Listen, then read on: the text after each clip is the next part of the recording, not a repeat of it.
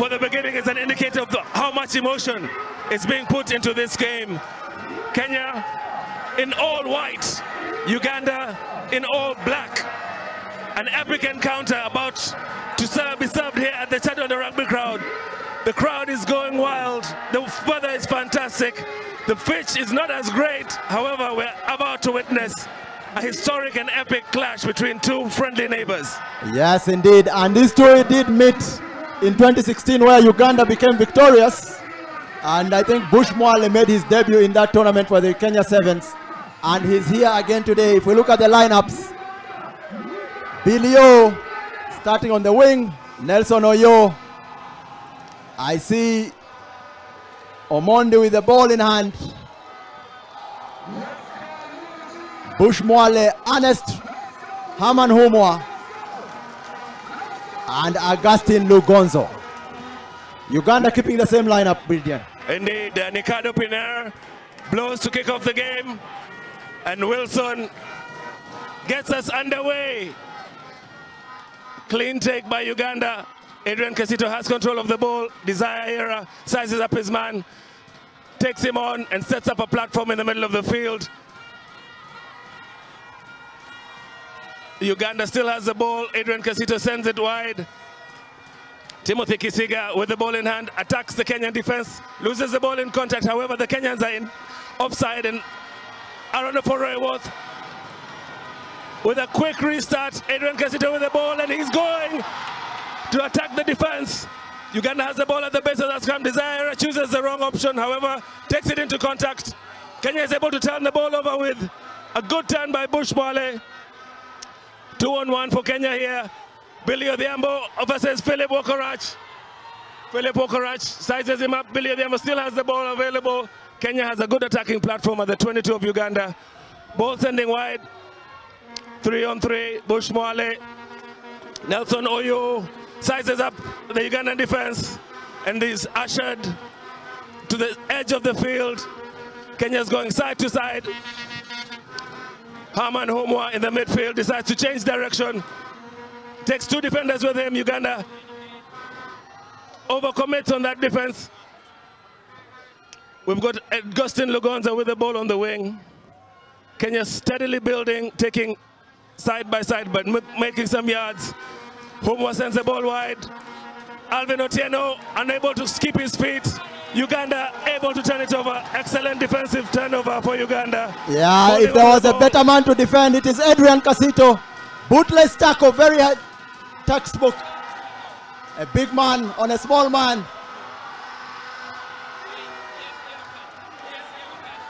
As we see a big hit from Alvin Otieno. It is a dangerous tackle, and it is oh, the wrong card. It's a yellow card. For a moment there, it was heart in mouth stuff. As Philip Wokorach takes on the Kenya team by himself. Leaves Augustine Lugonzo for dead. And now he's with Bush Mwale. What will he do? He puts it down. What a step. Augustine Lugonzo is still in another continent. Absolutely. Great step by Philip Wokorach. Taking advantage of that yellow card. He's going immediately after Kenya is down by 6 men. Well played, Uganda. Quick tap. Excellent score. First blood goes to Uganda. 5 points to 0 with the conversion to come. Yes, and you will, watching that sequence of play, Uganda's defense very disciplined. Kenya's attack disciplined as well. I think the quality of rugby has gone up, and you can see why these are the top 2 teams in Africa. Indeed, you've got a feel for Alvin Otieno. Orlando Foreworth actually slipped in that tackle, so he was deemed to have hit it high. Unfortunately for him, he got the yellow card. Uganda now has to take advantage of this. The conversion was not good, so 5 points to 0 is the score. Chance for them to get into their structures with this kickoff and see whether they can take advantage of the man that they have. Yes, Aaron Oforeworth goes deep. Omondi, if anything is good, is coming from Kenya. That man is a bad option to have. As Herman Humwa beats one, breaks a tackle. And Timothy Kisiga guilty of not rolling away. Billy O, what can he do? He's able to keep the ball alive. Herman Humwa under pressure. And it's a knock on. Kenya all of a sudden slightly rattled. The crowd will have gotten to their heads. The yellow card. They do need to get their heads back into the game and not concede a second try. Indeed, and a man down for Kenya. Kenya is not playing as composed as one would expect. However, given the fact that the crowd is right behind the Ugandans, Uganda needs to take advantage of this sequence of play in order for them to consolidate their position. Kenya hasn't started well in any of the games they've played, and so far it's been the same formula for them. Let's see whether Uganda can take advantage of this opportunity. Yes, but they do finish strong, is the last thing you have to say. And it's only in the Madagascar game that they failed to recover from whatever it is that was happening. And it seems like Bush Mwale, actually it's Herman Humwa, who seems like he's unable to continue and is replaced by Kesa Kevin. Not a good start for Kenya at all. Not at all, but unfortunately for the Kenyans, they've had a slow start. However, for Uganda, it's promising. They look comfortable with the ball in hand.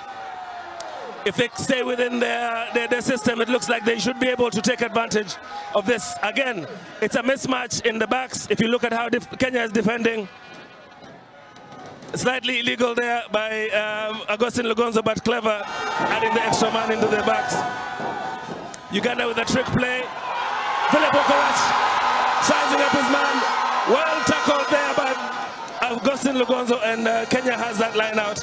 Philip unable to beat his man, and the Ugandan attacking support wasn't available for him to offload. So Kenya has a put into the line out as Alvin Otieno rejoins the fray, and Kenya gets the full complement of players. Yes, Augustine Lugonzo determined. I think he's seen Wokorach at work earlier. He was determined to get one back, and the line out works. Referee says it's skewed. Michael Wokorach getting involved, getting the crowd involved. Saying, guys, let's get going. Pressure burst pipes, and Kenya's pressure seems to be busting their pipes. They're looking very uncoordinated, and depending on how they take this onslaught by the Ugandans, we'll see whether they can withstand the pressure and maybe, as you said, come strong in the second half as they always have done across the whole of these past 2 days. Yes, it's still on the try, one score game, sorry. So Kenya really not out of it yet. As we see, Adrian Casito thinks he has scored, but the referee will consult. The fans think they have scored as well.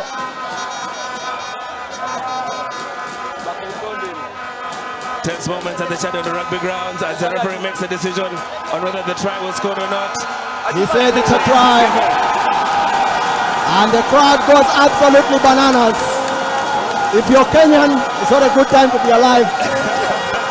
But we do know that Kenya does finish strong. They are an experienced side. They've not looked at themselves in this tournament, but they do have pedigree. And the big moments for big players. Adrian Casito is a big heart with a small body, big engine. He did the same in Kenya when Uganda won the Africa Cup tournament. Uganda converts 12 points to 0 and consolidating their lead. Well played by Worth again. Kicking, although it was a calculated gamble, it paid off for Uganda. A chance to consolidate. They kick deep where the Kenyans are not lining up, and the ball goes all the way to it ends up being an excellent kick. Yes, very tactically good, right in the Kenyan 5-yard line. Kenya has to defend the line out. The last one didn't go straight. They will be under pressure. Indeed, we're coming to the end of the first half. This will be around the last play. Let's see whether Kenya can get out of jail and maybe score at the break, before the break, or Uganda can take advantage of this position and make them pay. Kevin Wekesa solid, and he does well with the line out. Kenya retain possession. Can they go 80 meters? Actually 90 meters. Billy Odhiambo, well tackled. Aaron Okoiro wins the turnover. Big pass to Philip Wokorach.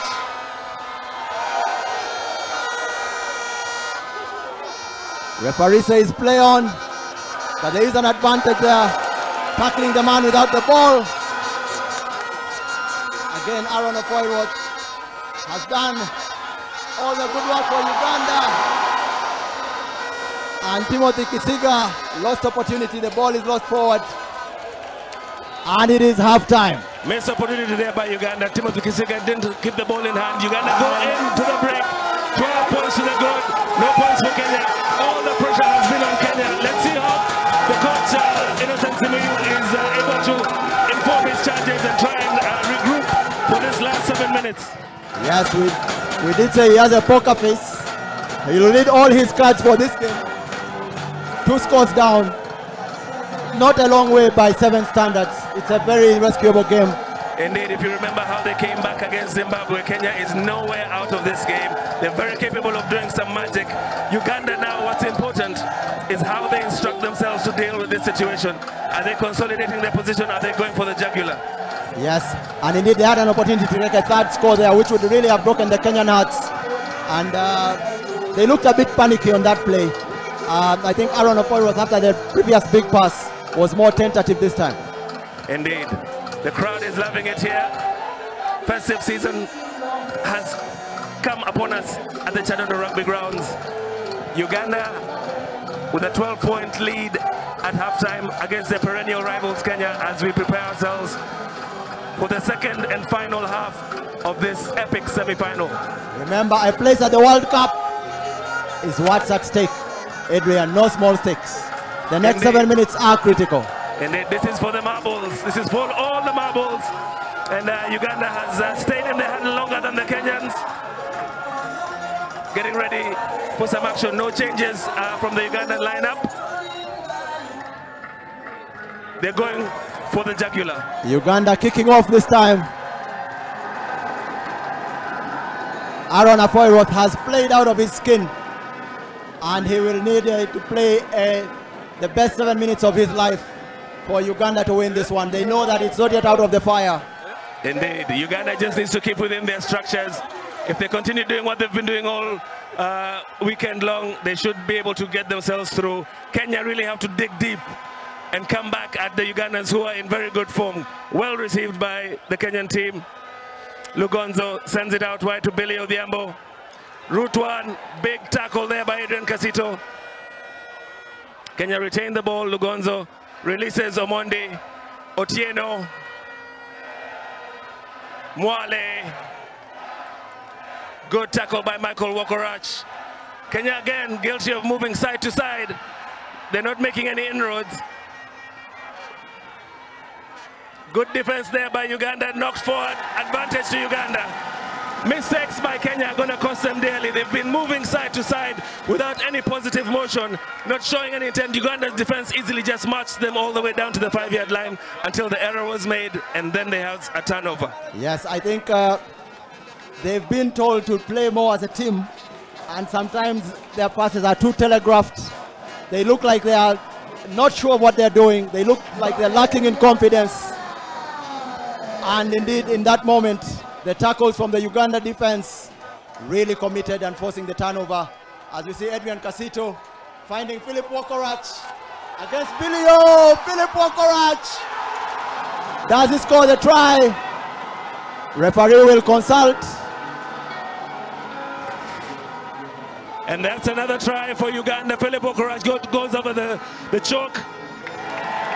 And the referee confirms it, and the crowd goes wild. Aaron Ofoiroth getting into it with the Kenyans. They are really getting into their heads. They are not leaving anything to chance. If your enemy is down, kick him. I think it's the thing. No love lost. Indeed, the point score is 17 to Uganda, 0 to Kenya with the conversion to go. Uganda have only conceded 1 try this tournament. And if they do that, if they keep that record, they will win this game. Absolutely. Indeed. You can't win if you don't have the ball. And Kenya seems to only be going side to side when they have the ball. Timothy Kisiga off the pitch, replaced by Norbert Okenyi, the Ferrari. Absolutely. Philip Wokorach unable to successfully convert that try. And Uganda goes into the deep kickoff again. Well received there by Kenya. Scragged with his shirt. Kenya able. Yes, Kenya's resetting themselves, but the Uganda defense has been very organized. Referee says that was high. The player did fall into him, but still means the defender has to make sure the player is safe. As Alvin Otieno is tackled, and Adrian Casito is playing like a man possessed. Aaron Opoiroth losing his feet. And Kenya has to go 10 meters. The referee losing patience. He did look like he was reaching for his pocket, but he changed his mind. I think you don't kick a man when he's down. Yeah, that would have been harsh.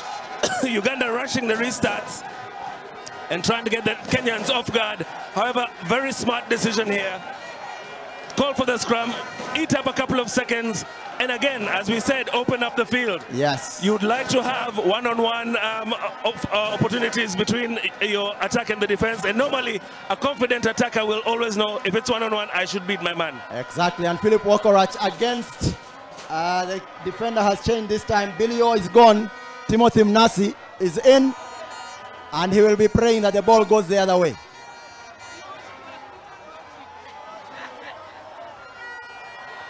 Double Black loses his feet, but keeps the ball. Strong racking from Kenya, counter rack. Philip Wokorach doing well to retain possession for Uganda. To Ian Munyani. Munyani says, I can do this. I am big.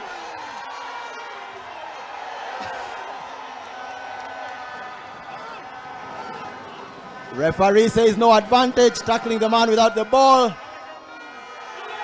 Kenya seems to have given up. It is one-way traffic. I tell you, if you are not watching this, you would not believe it. Adrian, pinch me. Am I dreaming? Aaron Oforoy putting a dagger into the hearts of the noisy neighbors, the Kenyans, as Uganda consolidates their lead. 22 points to 0. Offense by tackling the man without the ball. Adrian Casito played out like a footballer with that. As Ian Munyani gives a shout out to the crowd. I don't know, Opoiroth again started the ball quickly, and Kenya was not ready. They said it looks like it's curtains for the Kenyans. It has been coming for the past 2 days. We've seen this happening, and finally they've met a team that is able to take advantage of the fact that they are in the driver's seat, and Kenya has no answers. Indeed. To whatever Uganda is doing. They have been unable to get out of their own half. You can't believe this team has been to the World Series and are seasoned campaigners. Referee saying Uganda was ahead of the kicker, and Kevin Bala was about to start the job as well. A little bit of over-exuberance by Balagadde as Harmony, the young Kenyan playmaker, comes on board. The entire bench has been released by Innocent Simoyu. Omondi with the ball in the midfield. Captain Nelson Oyo with an errant pass. It meets his colleague again, kicking with no direction. And Uganda is able to recover. Aimless kicks by Kenya is a demonstration of desperation. And Aaron Opoiroth is trying to show off. And the Kenyans may not like that, and he might get a little bit of how's your family? Yeah, no, but Okenye, he can't step. He's robbed, and he did not release the ball on the ground, and Kenya go quickly. Harmony. Through Harmony Wamalwa. It's a try. They convert it quickly. Very smart play by Wamalwa.